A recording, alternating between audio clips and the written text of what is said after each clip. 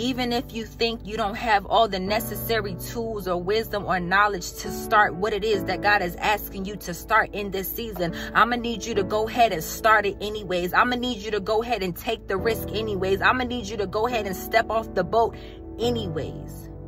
Because God said, I'm asking you to start before you're ready. But once you start, God said, I'm going to get you ready. When you take the next step, God said, I'm going to prepare the path for you as you walk.